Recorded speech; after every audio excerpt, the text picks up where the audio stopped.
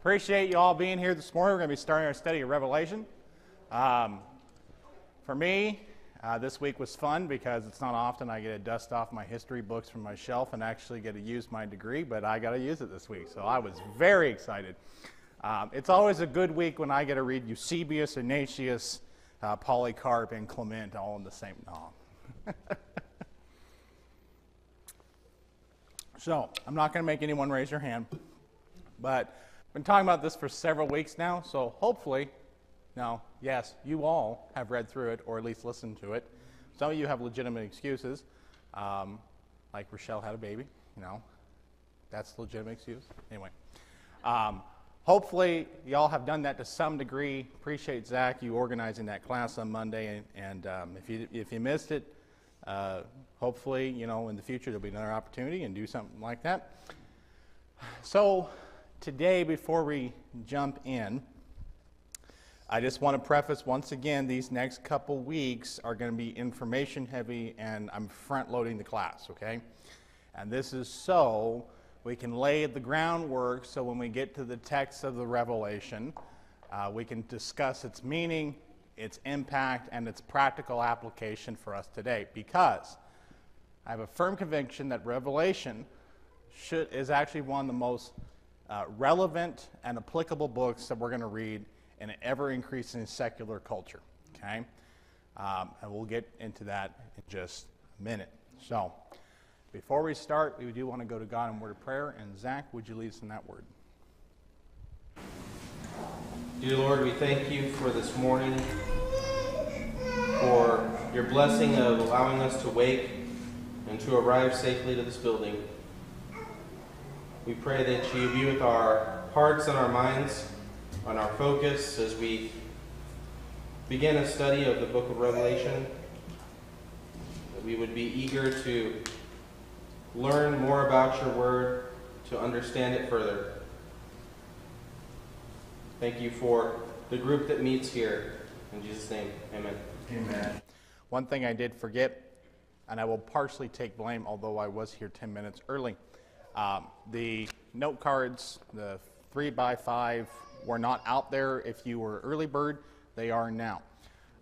If you would like one, just raise your hand and the two of the deacons can come through and get you one of these, or two of them, or three. So what I'm asking is, you do not have to ask it today in class. You don't even have to ask it in class. But if you do have questions, which I know you do, I would request you write down your top one or two, legibly, please.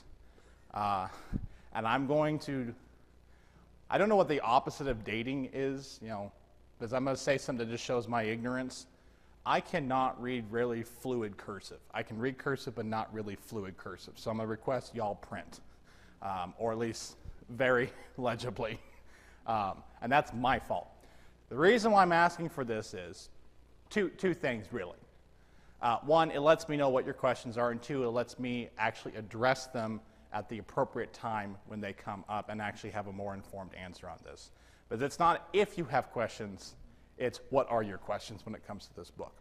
So we're going to have an opportunity today to talk about some of them. No answers necessarily today, but us just kind of see where we're all at on that, and then we'll go from there. So if you need these note cards, raise your hand. The deacons can get you some or pick them up on the way out. As long as I have these at some point in the next couple weeks, that'll be good. Because actually if you have the handout, I think, where'd I put it? Yeah, around at the end of the 13th lesson where there's the interlude in the book, chapter 10, I actually have scheduled a Q&A session, more or less. We're going to have those kind of built in.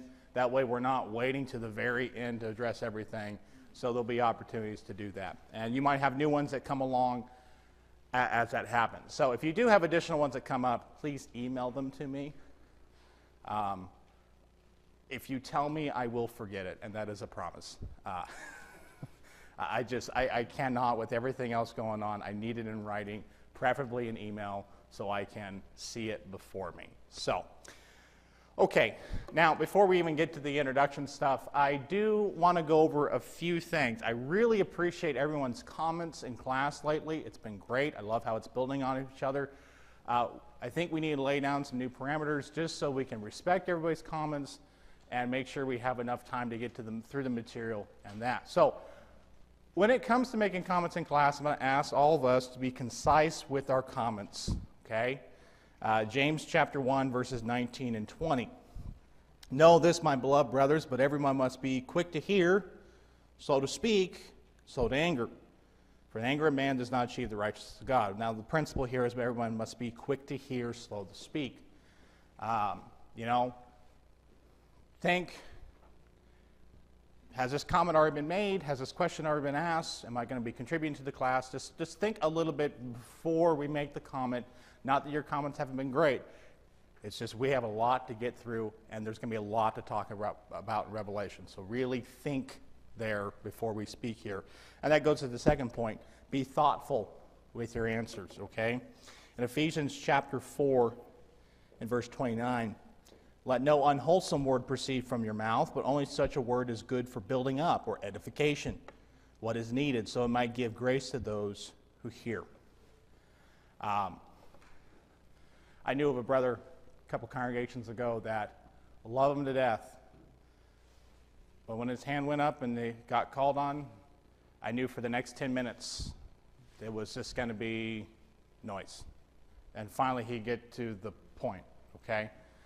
Love the brother, love his enthusiasm, but a little forethought can concise down that comment into one or two sentences or something, okay? And then thirdly, let's rely on the Scriptures for truth. So if we're going to say the Scriptures teach, let's make sure we try and have the Bible verse ready to go with that, okay? And if you don't know the Bible verse, the good question is, well, I think it says this somewhere. I don't know where it's at. Could you help me, okay? I've been in Bible classes where statements will get thrown out without any support, and we just kind of move on from that.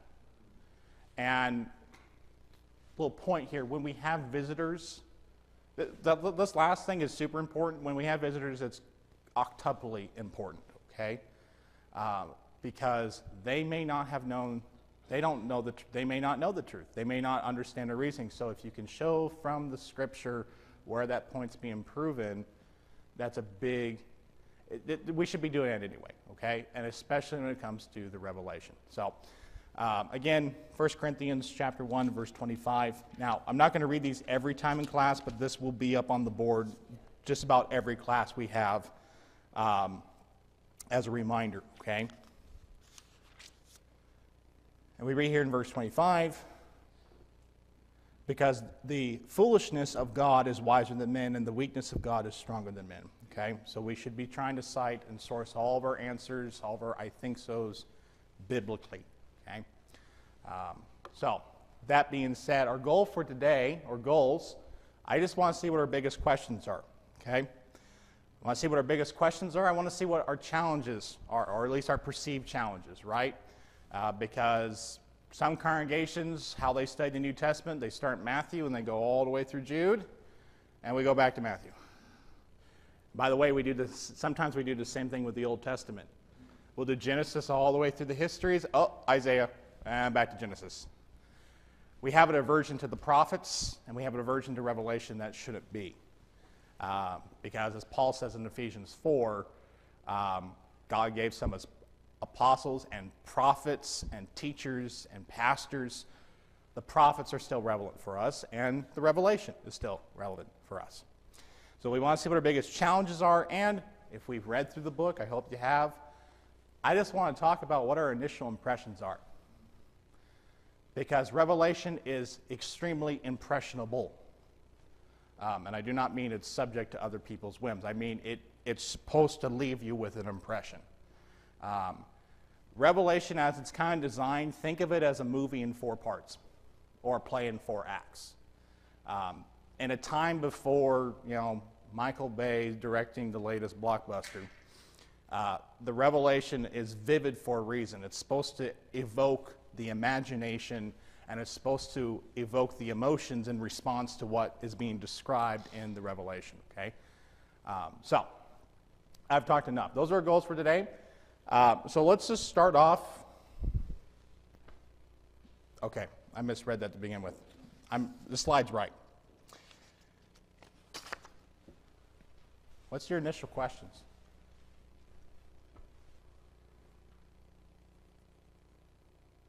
Oh no.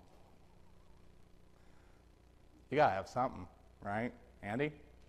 I read somewhere, I forget, I can't exactly find where in Revelation, but I read Revelation would give a checklist of all the people who will not enter the kingdom of heaven. Okay, so you're asking if it teaches that. Okay, so that's not really a question, then that's a statement then. Okay, we're asking for questions. I appreciate you sharing though. Questions?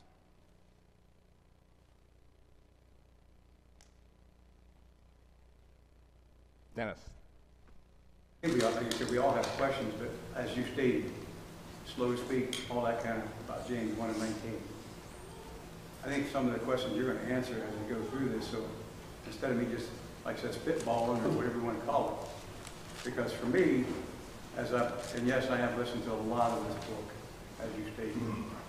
And you know, for me, like I said, just correct me if I'm wrong, but the word for revelation in Greek is apocalypsis, right? It's a revelation. It's not anything that's hidden. It is meant to be understood, as it states in the first chapter, when those who read and understand. So there's nothing hidden, as you stated. I don't know why there's that fear, or why we double back when we hit Job and never get into Revelation. Because for me, Brenden, a lot of this is Caesar or Christ. Who am I going to worship? Because we understand that there was a lot of things going on at that time with the brothers and sisters. Right. So something to your comment there. Okay. Ignore what I said just a moment ago, okay? On comments, yes, let's be thoughtful, but questions, I want the raw questions. I want the, maybe not completely unfiltered, but I want the raw questions, okay? Because what we're doing here, for me as the teacher, is I'm gauging where y'all's understanding is at. And I'm gauging where we have gaps.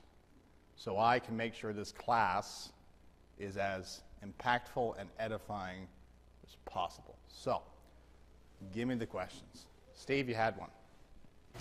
When I studied Revelations, I had a really hard time until I went back and studied really hard to understand books like Ezekiel and Daniel, because the same kind of symbolic language is used in them, but in them you get the completion of it. You get the actual word spoken, and you see the results. So you see what God meant when Daniel said this, or when Ezekiel said that, or when Isaiah said that.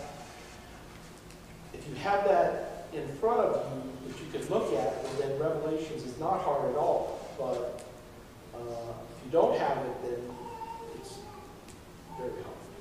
So what's the question? You're going to spend, how much time are you going to spend in the Old Testament prophetic books as part of helping people understand Revelation? So you don't have a question about the book then? Okay. Rebecca? Why is Revelation so scary to me? Scary in the sense of, I really don't like what sounds to me like a fulfillment of God's promise of a reward. Why is that? Restate the question. It scares me, and I don't want things to end that way. Why do they end that way? Okay, so the question is, the book gives a sense of the end of all things, so why does it end that way? Okay. On a dim note, okay. It's a very good question, and I think we'll get to that as we go into the type of literature it is and looking at what the author is intending to do with the imagery he's using, which, as Steve pointed out, we will be addressing John's use of the Old Testament. I think that's in 3 or 4 weeks, and we'll be looking at next week, lesson 3 will be the type of literature the Revelation is, because that's important to understand. It's the type of literature that we don't write anymore, really, and we don't really deal with, but it is everywhere in the ancient world. And so there is a way to read it, just like we would read poetry different than we read history, and we read history different than we read an epistle. The genre will help us understand how to interpret it. So I've seen a couple hands. Morgan, you were next, and then I think it's Bright, Paco, and Steve. Morgan? Okay. I just said the names. Yeah. No, it was Bright. Sorry. Bright? Yeah, my question is in the very first verse Mm-hmm. of chapter 1, and it says things which must take place soon. So, along the revelation that you have been studying, I want to understand how long soon in this case is. Okay. So Brad's question is, how soon is soon? When we read there in the first verse there, which they'll be coming up shortly. Paco? Mine was more like Rebecca's. Why is it so like misunderstood by everybody? Like what verses here make people think it's saying like end of times, end of the world? You know, like there's some secrets that we have to unravel, and what's the actual truth? So yeah. Why is it so easily misunderstood? Which, fun little fact, we're going to see next week, and we might have time to get to it today, Ignatius of Lyons. He's a 2nd century writer. He was having to deal with people who were claiming, yeah, John said the Antichrist is going to appear, and Lyons goes, no, he didn't. If he thought proper to reveal who the Antichrist is, which they thought there was one, the Bible doesn't teach one, but he would have revealed it in the Apocalypse. But as it is, we're not going to try and identify him because the Bible doesn't identify him. So it's an age-old problem that we're going to kind of see why that happens. Chuck, then Dakota. I know the Bible's written for everybody to understand, but after doing some reading and research, one of the main comments was this was written at a time that people understood the apocalyptic signs that were being given. So it was easy for them to understand all of these signs that Jesus was showing to John. I guess the question was, it was written for everybody, but it was written just for the people at that time. Yeah, so what carries over? What is the impact for today? So, Dakota. So I don't know how to form this into a question, but I hope this gives information. Okay. So I know I definitely need, maybe there are other people out there like this. I know it's apocalyptic language, and I know it's symbolic. Yeah. I don't really have any frame of reference. So that's definitely an area that I would have a lot of questions, but I don't even know enough to ask a question about that. Second question, that's actually a question I have, is how important in Revelation is it getting into the details? Because you see a lot of commentaries I'll read where they're like talking about each color and like how symbolic that is and like how important is that, all of those little details, or is it just like a general message? Okay. So I want to kind of preview coming attractions when we deal with the genre of Revelation. So best way to read Revelation, this is why I said I want y'all to try and read it as fast as possible. It's meant to be read in one sitting. And if you read it in that hour setting, you don't have time to get lost in the trees. You get a feeling for the big picture, which Zach, you can say no, but you guys read through it Monday night. What was your initial impression? What I tried to do listening through it is just, I had a notepad where I had a chapter, each chapter, and just tried to notate something that stood out. Okay. Either like, that's weird to hear that phrase. Also, things like, I've heard that phrase 4 times now. So that was kind of a question that I was going to get to is there anything to be said for the patterns we see? Phrases like, he who has an ear, let him hear, or it is done, or are they just simply in the text because it's part of the context?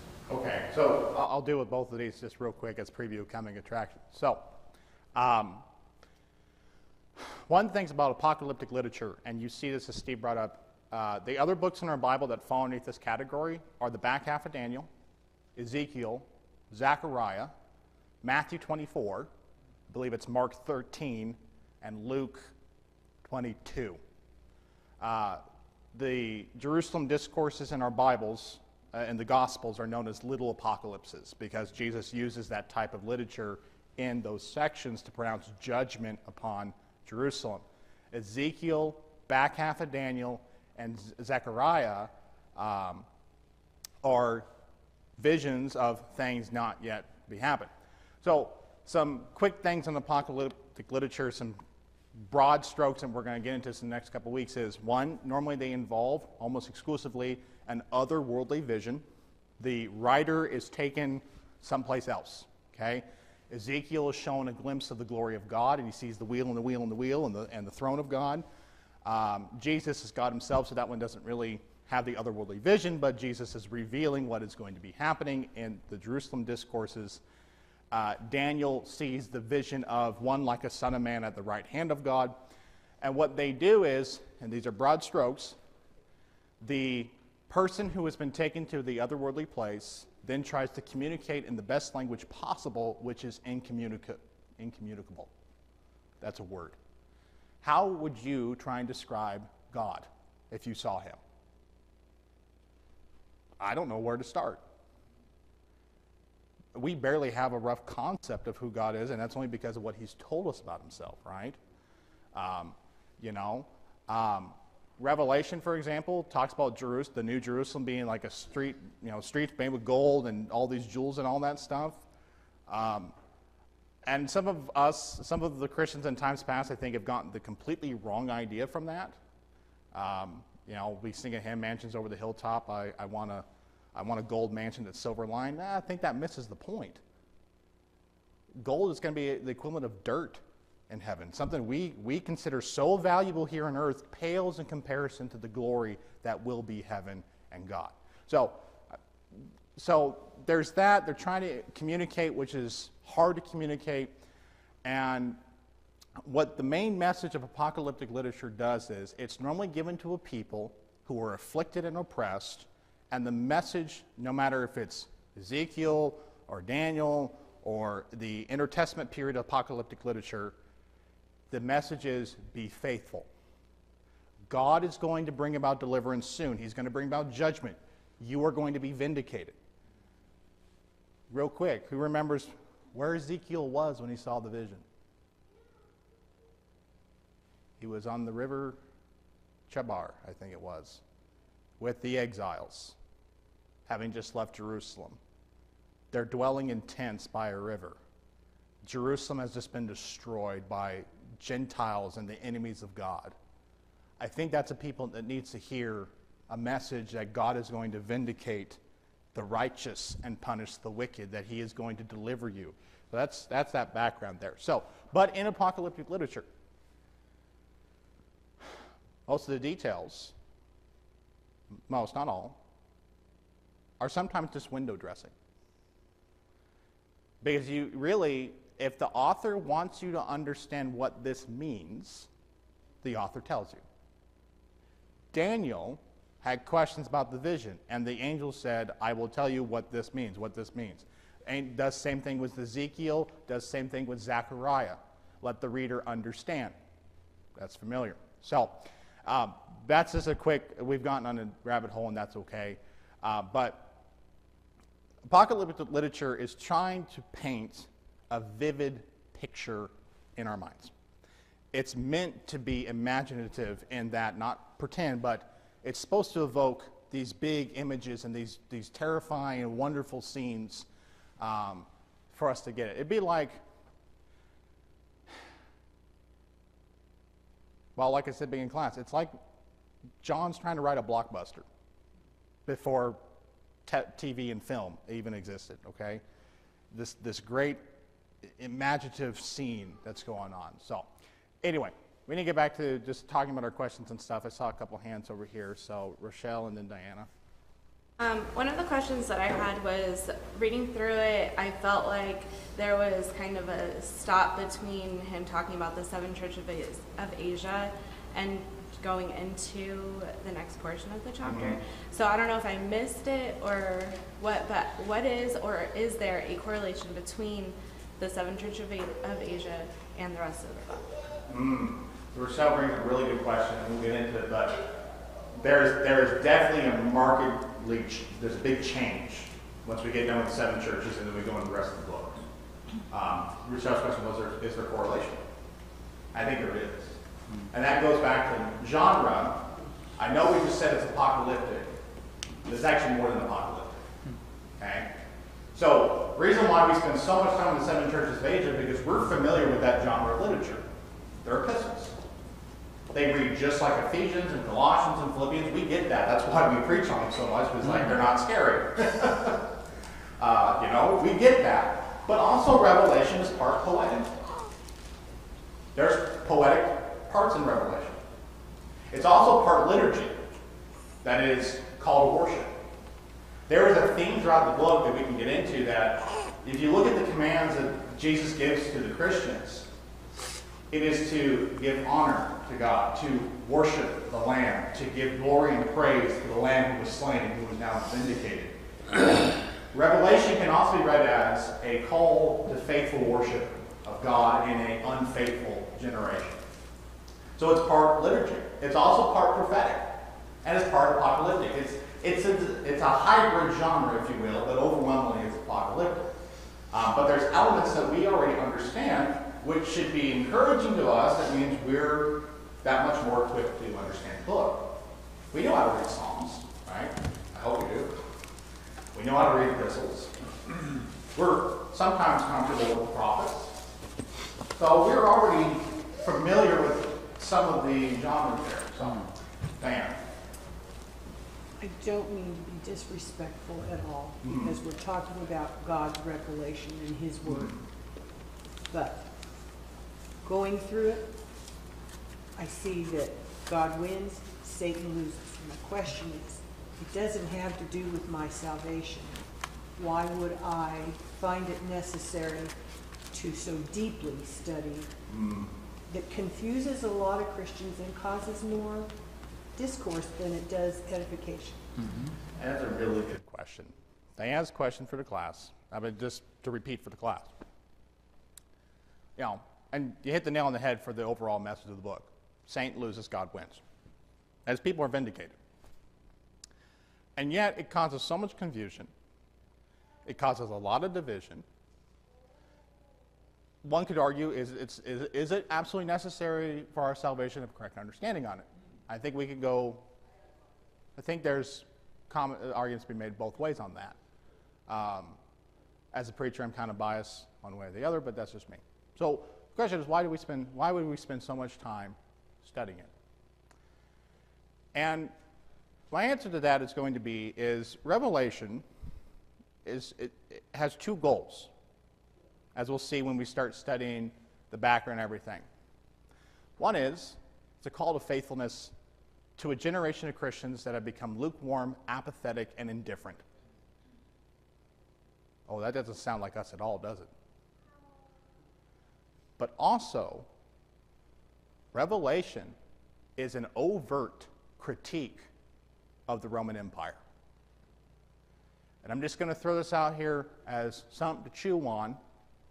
If you read studies of Revelation by our brethren globally, especially in the global south, South America, Central America, they have seen applicable lessons from this book and critiques from this book that would apply equally to the United States. Because we're going to see in Revelation, it is about the first century Christians, but its critiques and calls out of abuses of power and sin fits any country, any people that would wear the shoes of Babylon,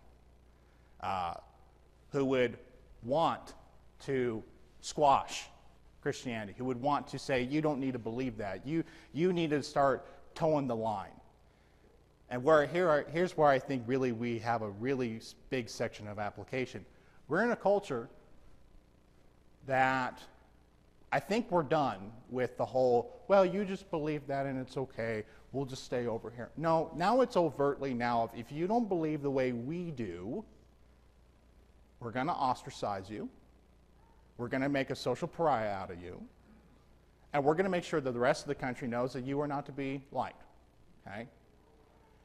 So I'm jumping into stuff next week, but here's a likely timeline of what happened.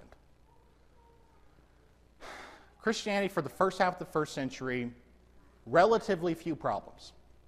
I say that relatively. Persecution is localized, and it's largely dependent on the whims of the governor of where he's at, until Nero becomes emperor. Nero is the first top-down persecution of Christians. According to church tradition, both Peter and Paul suffered martyrdom at the hands of Nero. Nero, according to Suetonius, who is a pagan writer, not a Christian, was wicked as all get out. He was so wicked that even the Romans didn't like him, and they killed their own emperor, and they put somebody else in his place. That sparked what was known as the Year of the Four Emperors. Empire is thrown into chaos because everyone and their mother's uncle is trying to become emperor. And you go through 4 emperors in 1 year, them getting assassinated one after another. During that year, persecuting Christians really isn't a concern because everyone's fighting for power. Then you get the Flavian dynasty, and what ends up happening is Vespasian and Titus, the 2 emperors that precede Domitian, are too busy really to care about Christians. Vespasian is dealing with other issues of solidifying power. Titus is having to deal with the eruption of Mount Vesuvius. There's a lot of problems internally in Italy. Domitian is the younger brother of Titus and the son of Vespasian. He was never supposed to be emperor. When he ascends to the throne, he has no military conquest. He has no experience politically. He's a mentally unstable, power-hungry brute of a man. And what do brutes do when they get power? They try and solidify their power. And what ends up happening is he gets paranoid that everyone's plotting against him. And so he started doing state religious trials, basically. Anyone that was brought before him or his court was obligated to offer a sacrifice as a test of loyalty to his image. And if you didn't, you were found guilty of the crime of atheism, which, interestingly enough, according to Dio, the 3rd century historian, Roman historian, atheism was partly defined in the Roman world as being carried off into Jewish tradition. So a lot of Christians died because the Romans didn't care if you were Jew or Christian. You all were weird and you worshiped one God and you didn't engage in the excesses that Roman religion did. And just a little glimpse into how crazy Domitian was. One of his contemporaries noted that he would often lock himself in his office for hours to catch flies so he could stab them with pins. This is the type of sadistic mindset we're dealing with in Domitian. Suetonius, again, pagan author, says he wasn't just wicked, he was crafty and manipulative. He was totally aware of his own depravity and wickedness. Okay? So, back to the timeline. Persecution happens in 70 AD. Christians get a reprieve because Rome is in chaos. Domitian shows up and that reprieve is over. And now we're seeing renewed, intense persecution specifically to the 7 churches of Asia, because in that region of the Roman Empire, that was a hotbed for emperor worship. And Domitian restores the imperial cult. Titus and Vespasian, tacitly was okay with that. They had other problems to deal with. Domitian overtly ramped up, built up, and went all in on the imperial cult, to where Suetonius again says that Domitian insisted upon his subjects calling him Lord and God. Now, I hope we see where that would be an issue for Christians. If you confess with your mouth Jesus as Lord, Romans 10:9.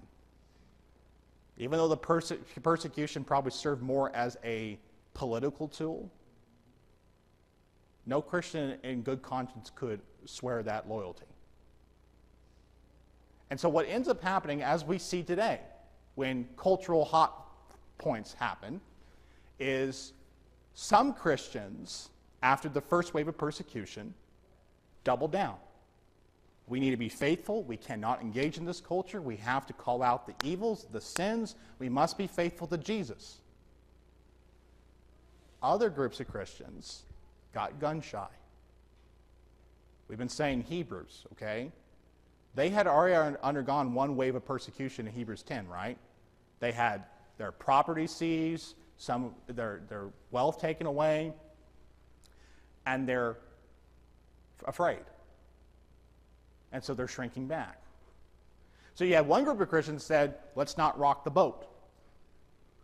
Go ahead. You can buy meat in the idol's market. That's just an idol. Go ahead, bank in the temple of Jupiter. Well, you can swear loyalty to Caesar as long as you don't really mean it. And what the problem really is in Revelation isn't so much overt Roman persecution. It's the church being in danger of becoming too much like the world. These churches in Asia were in danger of losing their saltiness per Matthew chapter 5. Because we see with Ephesus, they've lost their first love. You see at others, they've become lukewarm. Other churches were tolerating false teachers. Other churches just didn't care. And I know I'm ranting now or going on at a little bit of a side note here, and all this will be repeated in more briefer next week, and you'll have an outline and notes, so don't worry about trying to write this all down. Why is Revelation important for us today? I would suggest to you that we're living in a similar culture that wants us to bow the knee, that wants us to not make waves, that wants us to simply agree with whatever the culture says is morally right. And there will be many brethren who will say, well, as long as you don't believe it, that's okay. You can go along with that. And Jesus would call us to radical discipleship of standing firmly on his truth, uncompromising on what it teaches. You know, I was just listening to a podcast yesterday, and the guys made this point. They're talking about should Christians boycott Target, and they made some good arguments. Not really, because that just throws kerosene on that movement's fire. It pretty much shows that movement. Everything they thought about us is true. And the podcaster made the point, says, I think that misses the point too, because while everyone's over here focusing on the alphabet soup mess, here's the other problem. Cohabitation is at an all-time high in this country. Divorce rates are at an all-time high. More Americans now will not be married versus married. Adultery is rampant. And here's the problem. When was the last time you heard any sort of moral outrage from the right or evangelicalism about those issues? Right here. Well, here, but in general. No. And I would say part of how the churches are showing that we've lost our saltiness is Satan has got us to focus on the one sexual sin of homosexuality, and we're ignoring 4, 5, 6, 8, 10 others. When really, and this is where the claim of hypocrisy happens, is the assimilation is already beginning in this country, okay? And we have to be careful about that. So I have robbed enough of your time in class. So write down those questions, please. We will talk about that. So we've already kind of dealt with the initial impressions as we've talked about these questions. In the last couple minutes of class, I just want to see what do you, and we've touched on this a little bit, but what do you think your biggest challenges are to understand this book? We've already talked about, you know, I know it's called apocalyptic. I really don't know what that means. Okay, we're going to be dealing with that, so hopefully we can get rid of that challenge. Another question was, well, what about all the details? Do they matter? It seems like we're going into too much detail on the details. Again, we're going to have a whole class devoted just to that question. But any other things that kind of popped up in your initial survey and study that seemed to be a challenge to understanding the book? Rebecca, then Paul. I do know, I'm not asking a question about numbers as per your instruction, but I am wondering about the sense of limitation and exclusion that is indicated by specific amounts. Why? So a question about more of what are the numbers meaning in the book, or? It's not about numerology. It's about, is there purpose in using limited quantities across the board in Revelations? Because that challenges my understanding of its application for today. What would be an example, if you don't mind? Limited to thinking in thousands, limited to understanding partial sections of humanity, not just non-believers versus believers, but specific portions. Right, so a couple examples come to my mind. So probably like why the 144,000, why that multiple, why a third, and a third during the scenes of judgment. Because, you know, for example, if a giant meteorite hit the earth, more than just a third would be destroyed, you know.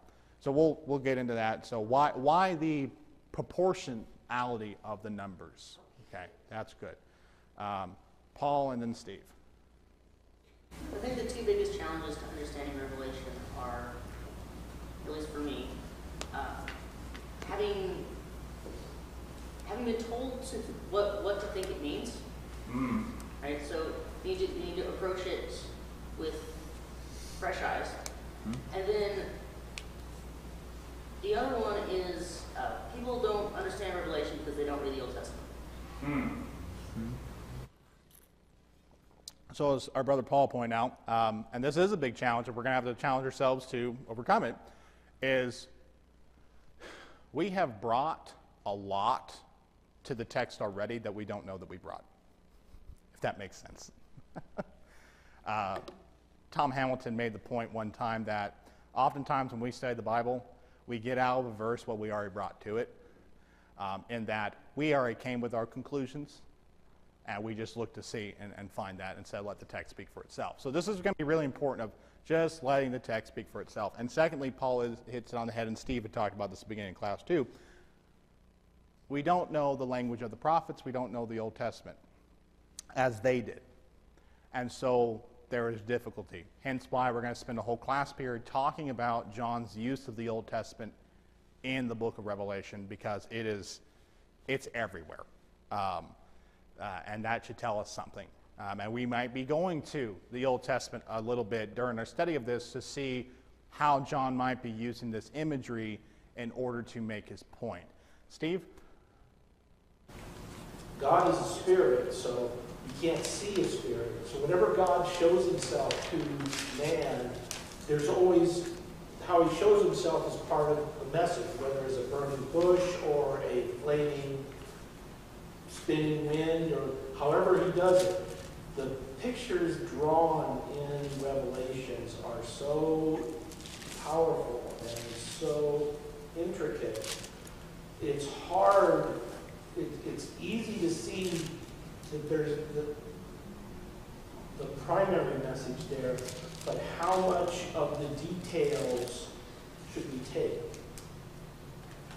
Right, and that is a challenge. So I do see their hands were like the last couple of seconds. I do need to get through a couple more things, so save it for next time. So in Revelation, there are myriad approaches to the book. This kind of outlines the guiding principles I will be teaching the book from.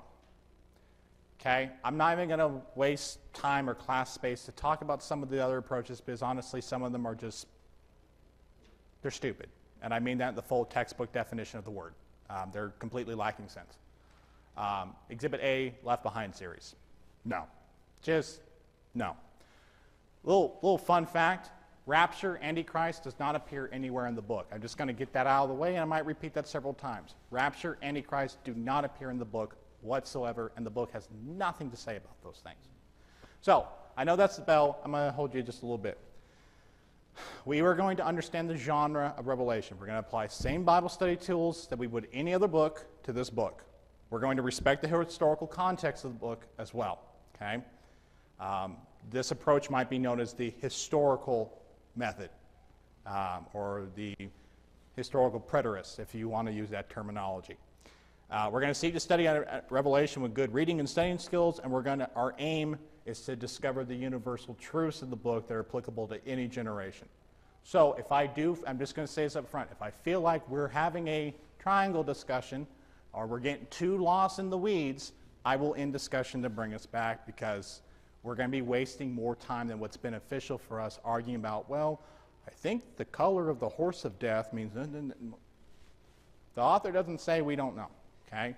Our focus is, what is the impact, what is the message for believers of any age, okay? We will be talking about some of that imagery, but this is the main thrust of the book. So there's a brief outline of lessons on the back. This does not determine how many weeks we're going to spend the book, it's just what lessons I have briefly sketched out. So thank you, appreciate it. Please write the questions on the card and get those to me. Thank you.